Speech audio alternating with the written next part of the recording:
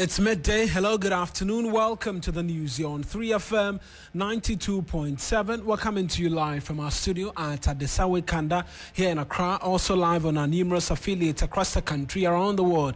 We're streaming live on 3news.com. Download the TuneIn app from the Google Play, Apple iOS Store, and listen to us on the go. Coming up this afternoon, academic activities across all 46 public colleges of education grind to a halt as teachers begin indefinite strike over conditions of service. We take you to some campuses to gauge the impact of the industrial action. Still on the front of Labour, the Health Ministry has had calls to recall all doctors on leave to resume duty. A strike by physician assistant takes a toll on healthcare delivery.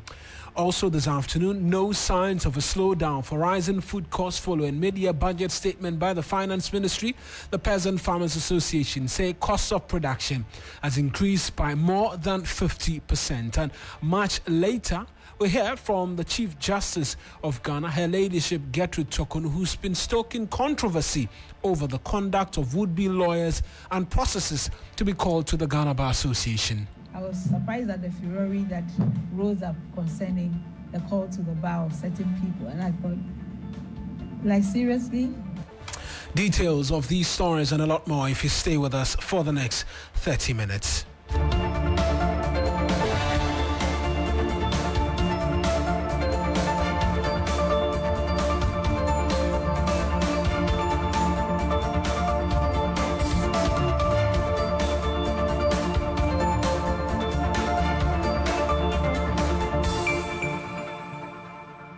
A pleasure that you could be a part of this afternoon's bulletin. It's streaming live on Facebook, 3FM 927. Same handles on Twitter as well, 3FM 927.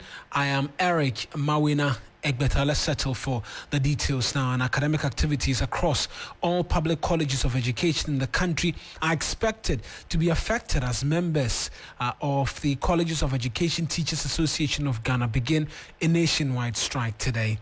CTAG on Monday announced a withdrawal of services by members effective today over government failure to implement the National Labour Commission's arbitrary award order and the negotiated conditions of service since the 2nd of May of this year. Here's Prince Obinhima, his president of CTAG, declaring a strike at a news conference.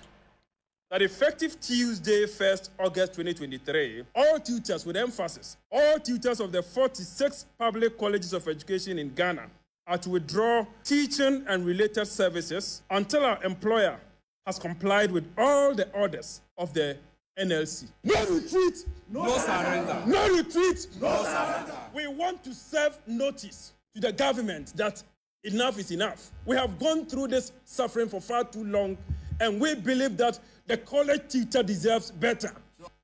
So that's Prince Obinhima, who announced that industrial action yesterday. We'll take you across the country to gauge the mood and pick thoughts for you here on the news. We'll start off in the Ashanti region, and where my colleague Ibrahim Abubakar has visited the St. Louis and Wesley Colleges of Education there and reports that the industrial action has begun to already take a toll. And then we'll take you to the northern part of the country where Christopher Marco as well is on standby with a lot more details and seek to get an understanding of what the situation is like. But you're listening to the news. You're on 3FM 92.7. We're streaming live on Facebook. Our handle 3FM 927.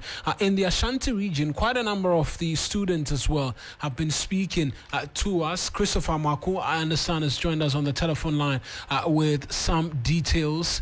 Chris, you've been to some of the schools. Talk to us about the impact of the industrial action. Yes, so Mawuena, classes is not going on in the two teachers training colleges that are visited in the Tamale metropolis. That is the Bagabaga College of Education and the Tamale College of Education. Students were idling about when I got to campus, and some of them have been telling me that this is actually going to impact negatively on the academic activities, because same time last year, the tutors were on strike and it did affect them. And if they are going on strike again, the number of contact hours they have lost and are going to lose is going to really affect them. So they are worried. They're worried, but did you come across any of these teachers and pick thoughts from them? What will make them return? Okay, so they just said that they are on strike and government knows their demands, and until their demands are met, they are not going to return. For them, this is not the first time they are making such demands, and that so long as government is not ready to listen to them, then they will continue with the strike until such a time that their demands will be met.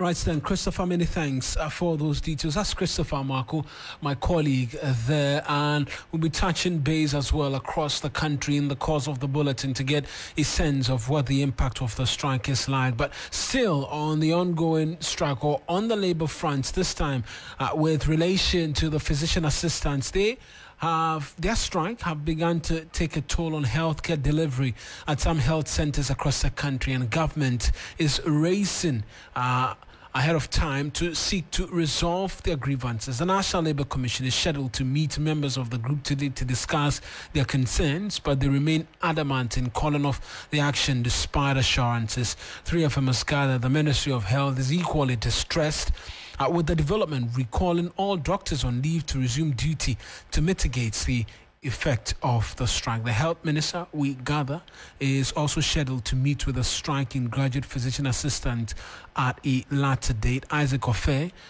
is the public relations officer at the ministry, who join us live with a bit more details and get an understanding, because with the health minister seeking to meet them, the NLC planning meetings, it presupposes that some headway is being made in relation to their grievances, and the expectation is that they can call off that industrial action. We'll get on the telephone lines. Isaac Ofe is the public relations officer at the health ministry, and get thoughts for you here on the news. 3FM 92.7. We're streaming live on Facebook.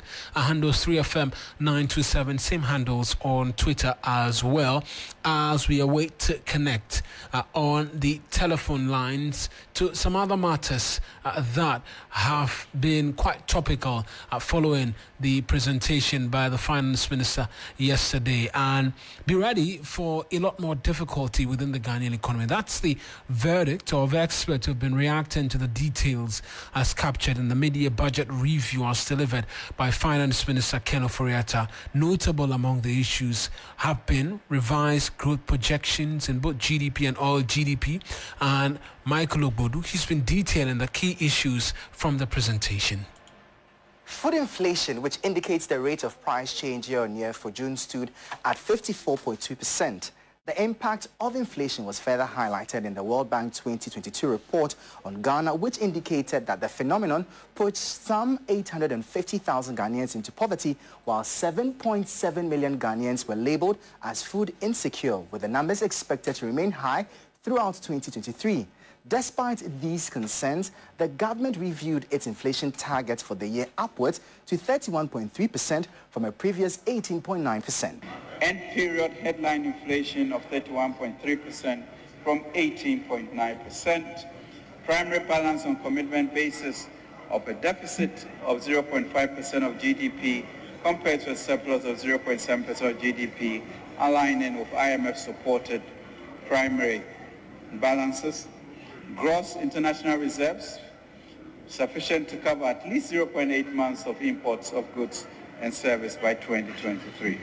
Even though the finance minister indicated that the country's economy had turned the corner for this year, he announced a downward revision of the growth target for the year. Mr. Speaker, key revisions to the macro fiscal target for 2023 year include: 1. Overall real GDP growth rate of 1.5% down from 2.8%.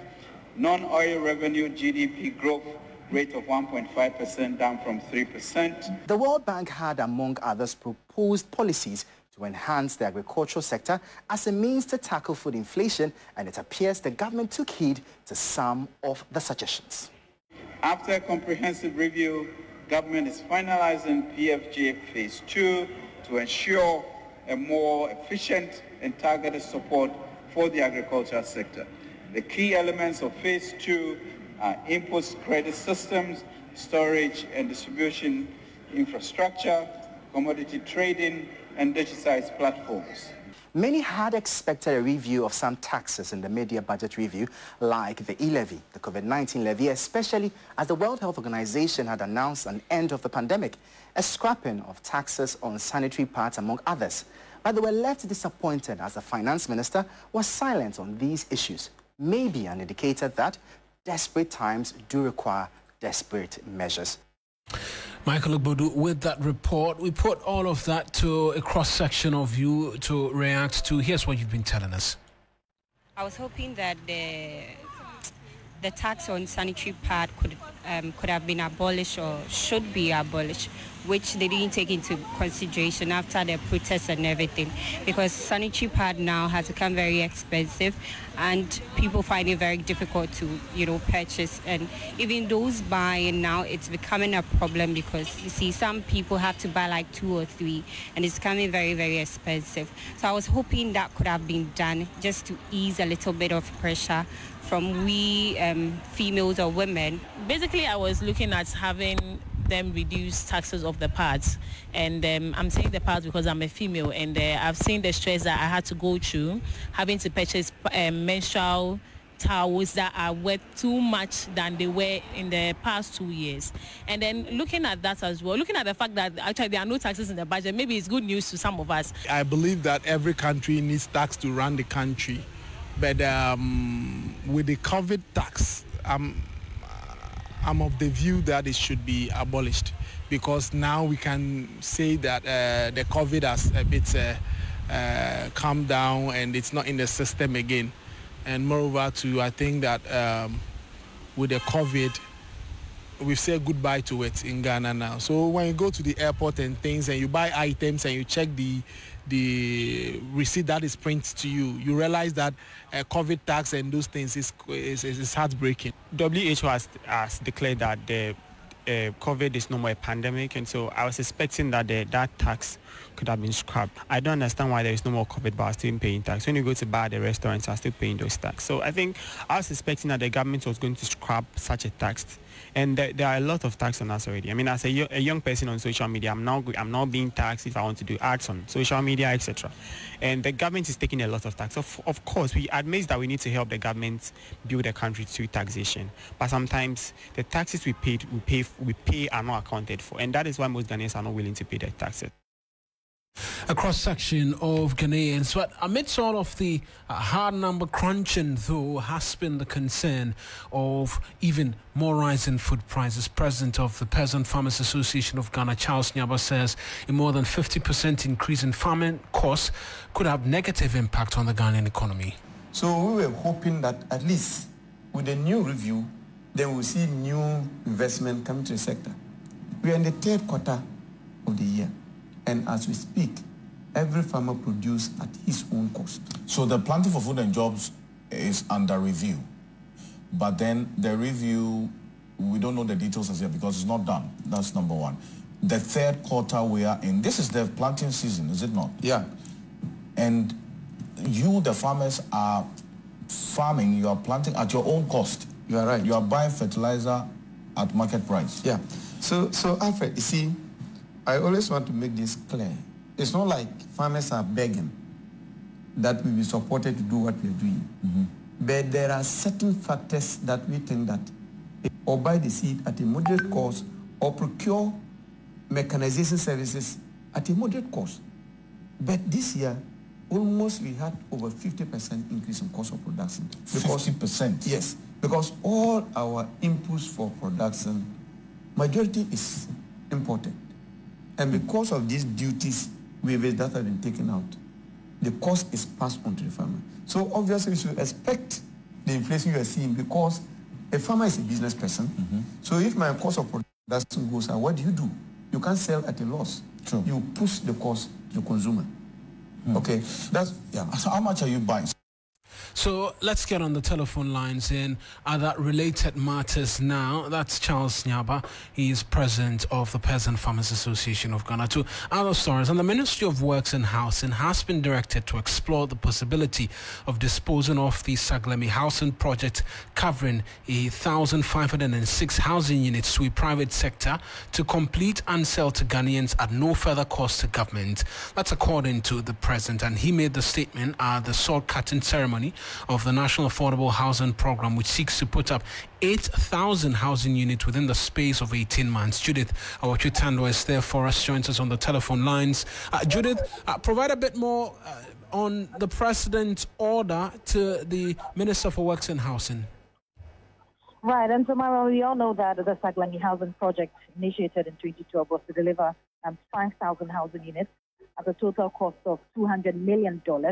But at the end of the stipulated time, they had only reached about 1,506 units. And even that was done at 98% of the total cost of funds that was projected for that housing unit. Now, we also know that that housing unit, the number that had been reached as 1,506 housing units, did not have water, electricity, and other related amenities. And so what government or the president is saying currently is that upon feasibility studies, they realized that there was a need for $46 million required for provision of qualified infrastructure, that's water, electricity, and then storm drains. There was also an extra need of $68 million that was required for the completion of the 1,506 housing units and other works on the buildings. And so the total additional investment from government was approximately $114 million that was needed to complete all outstanding works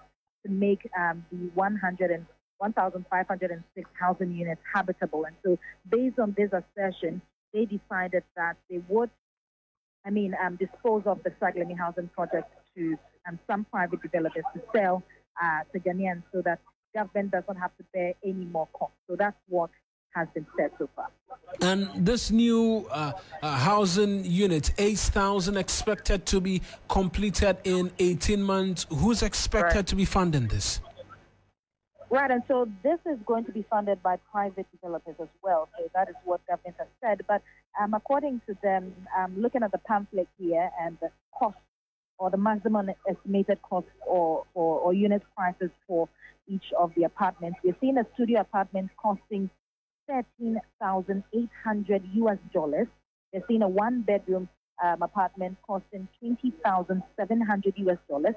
Two-bedroom going for $34,500, and a three-bedroom going for $42,550. Now, they're saying that these amounts could be reduced by the private developers, but no one can go above this amount as what they have said by government. So this is what these houses are supposed to be costing. As to whether this will be affordable for Ghanaians, well, we're yet to find out. Mawuena. Right then, Judith Awachitando, my colleague, with details. So returning to the front of Labour, because the National Labour Commission has given management of Sunana Sogli up to 24 hours to make a decision or take a decision to reinstate the 3 dismissed union leaders.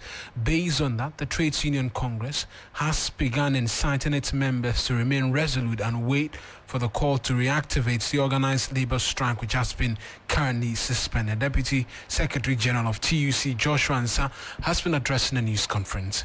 When you were called to that emergency meeting, you came in your numbers. And that emboldened the organized labor to know that, yes, we are ready to fight for our rights. Comrades, we are not relenting. We are going to fight until our demands are met. So I want to add my voice to the call by the General Secretary to our distinguished and able men and women in the, Council of States. In the Council of State. I know they are working. I know they have worked to a certain level, where the state actors are working, the ambassadors are working, the chief of staff is also working with the top hierarchy. But because we want results, because the results are delaying, comrades, we want results and not processes. So I think that the call on from your General Secretary is timely and it's worth calling. It is our hope that tomorrow when we meet with the National Labour Commission at 2 o'clock, something positive will come out of that. Something positive. And the positive is that our three brothers are recalled back to work and matter closes from there. Comrades, when I listen to the issue...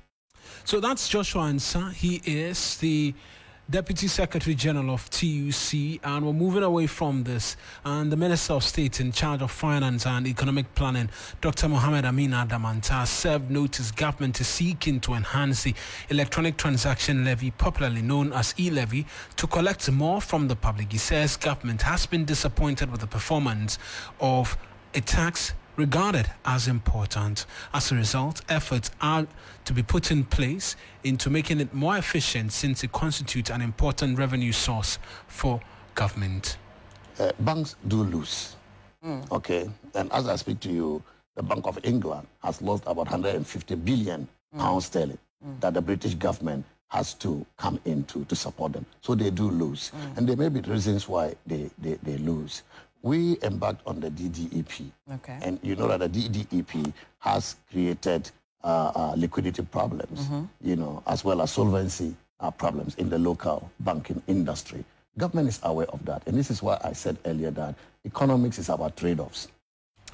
That's the Deputy Minister of State in charge of Finance speaking rather about the Bank of Ghana and the losses which has become the talk of town. Well, moving out of Ghana and to the West African sub-region, because we know that the President has been calling on the United Nations and ECOWAS to take immediate steps aimed at restoring democratic rule in countries in the region where there have been military coups or constitutional overthrows. The President made the call when he received the UN Secretary General and new special representative or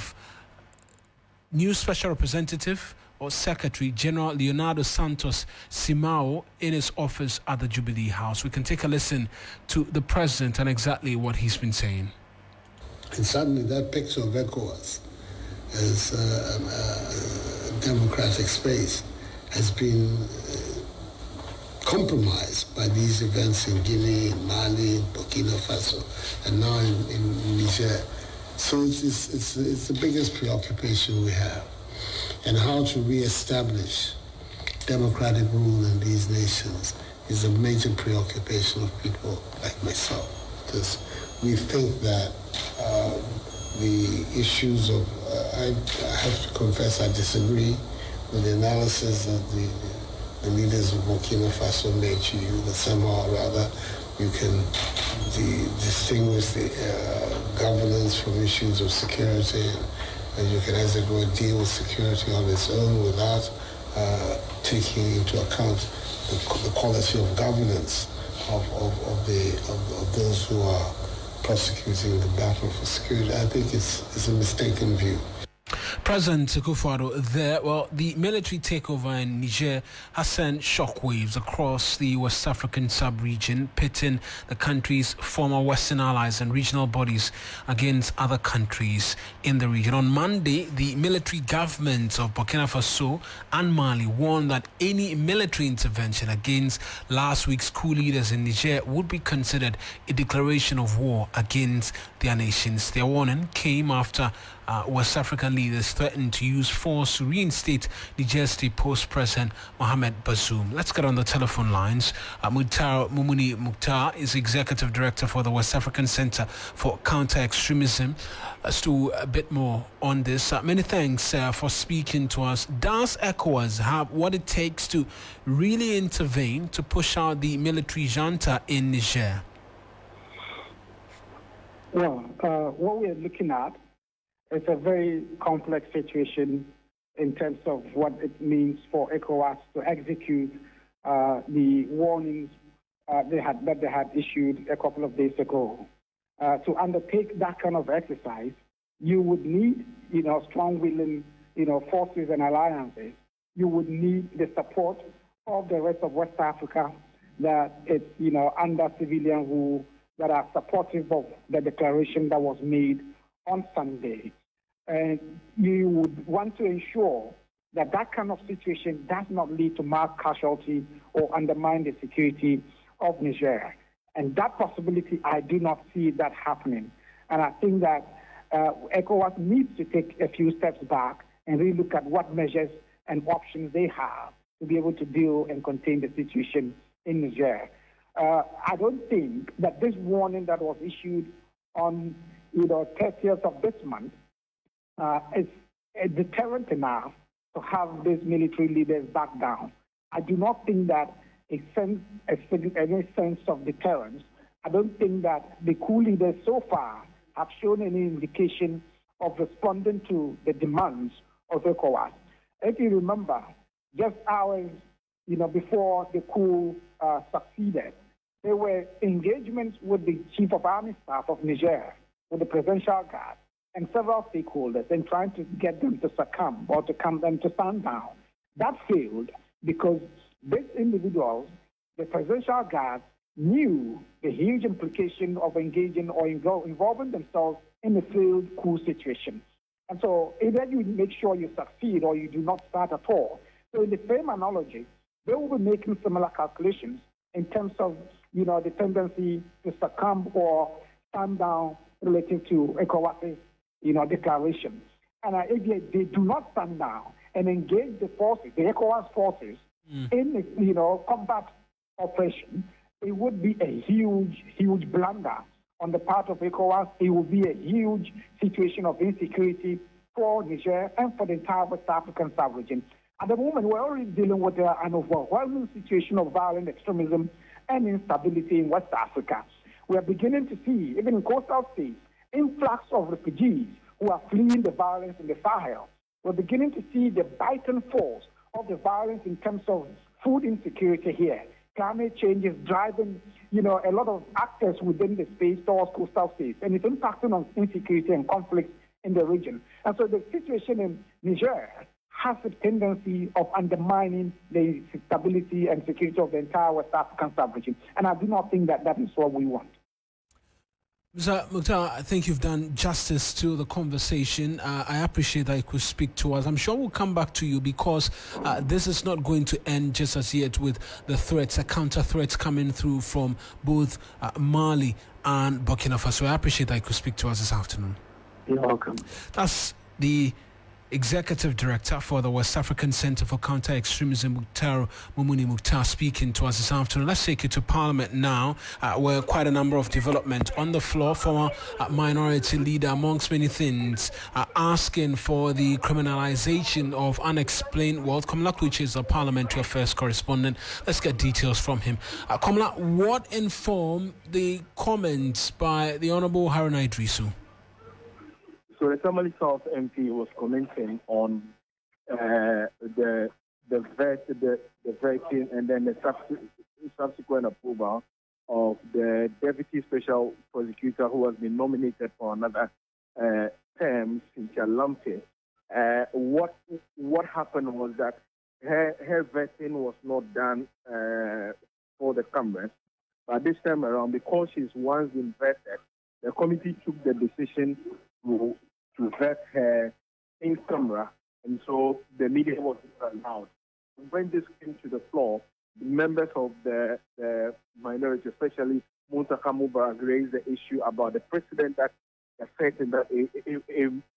I mean, there's nothing entirely wrong with doing it in camera, but it may give a precedence where some other minister may be reappointed or some other official, and then they'll have to do the same thing again, or that individual will be calling for it. Haruna Idrisu, in commenting on this, said that necessarily the first case is actually a classical example because if you look at it, it does appear that there's been so much talk about public officers who have so much wealth that they are not able to explain. He also called for a real look at the asset declaration law, where indeed it would now enforce certain state institutions, for instance, the special prosecutor to time and again look at the assets that people have been able to acquire over the period, because some people hide behind that and are able to get monies and lodge them into either accounts or into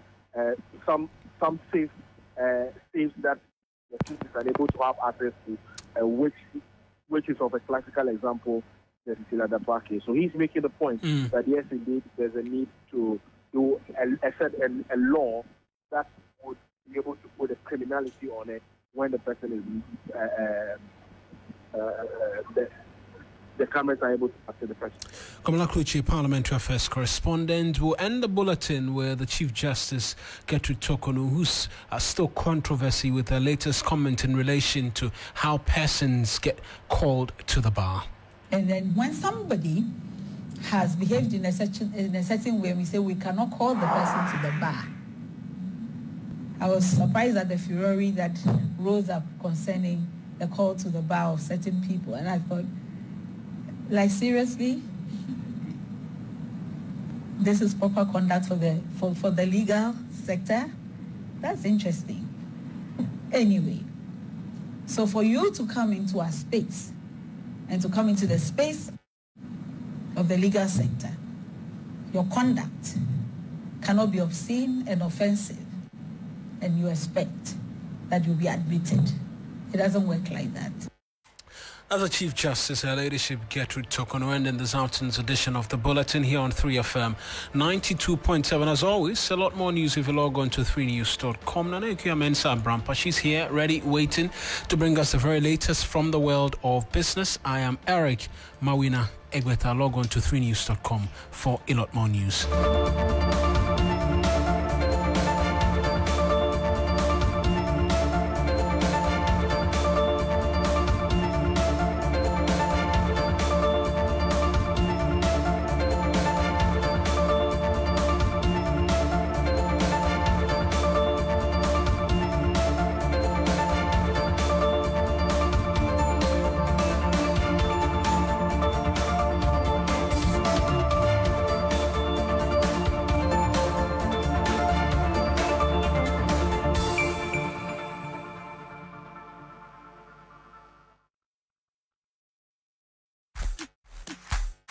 Let's travel to discover the beautiful sights and sounds of Joburg, tour the most enchanting wineries of Cape Town, and attend the biggest wine event in Africa, Wine X, amongst many other incredible experiences. Be a part of this exclusive getaway from the 21st to the 28th of October. Tour package includes visa facilitations, return flights to Accra, round-trip flights to Cape Town and Joburg, hotel accommodation, breakfast and lunch, exclusive tours of the winelands and wine tasting in the Western Cape Province, city tours of Cape Town and Joburg, exclusive access to the Grand Wine X event at Santon Convention Center, guided shopping tours and tourist sites, and B2B networking breakfast sessions. Book your place for the trip of a lifetime. Single occupancy is $2,699. Double occupancy is $2,399. Special rates are available for couples. Please call 0531 100 927 to be a part of the 3FM Getaway. Let's discover South Africa with 3FM 92.7 and South African Airways from the 21st to the 28th of October 2023. 3FM Getaway is powered by 3FM 92.7 and in partnership with SAA and supported by TV3. 3FM, your urban lifestyle radio.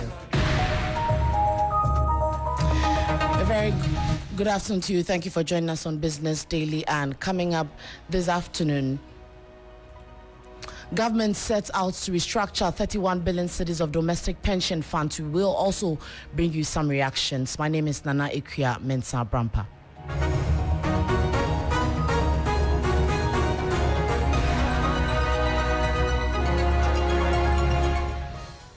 Let's get to the details now, as government is inviting holders of the domestic notes and bonds of the Republic of Ghana, ESLA PLC and Dachi Trust PLC, to a debt restructuring deal that gives the state fiscal space in the medium term at no loss to the retirement funds. Pension funds have been offered to exchange about 31 billion cedis of existing investments that carry an average coupon of 18.5% for two new bonds maturing in 2027 2027 and 2028 with an average interest rate of 8.4%. Government will also give holders more of the securities which were issued in February and an additional cash payment instrument that offers 10% according to the release. In 2023 and 2024, both instruments will pay 5% coupon in cash and the remainder will be capitalized into the nominal amount of the two bonds and paid at maturity. Meanwhile, lead researcher at GCB Capital, Courage Boti, says the acceptance rates for this new offer will be much higher and there won't be much resistance as the terms appear very favorable.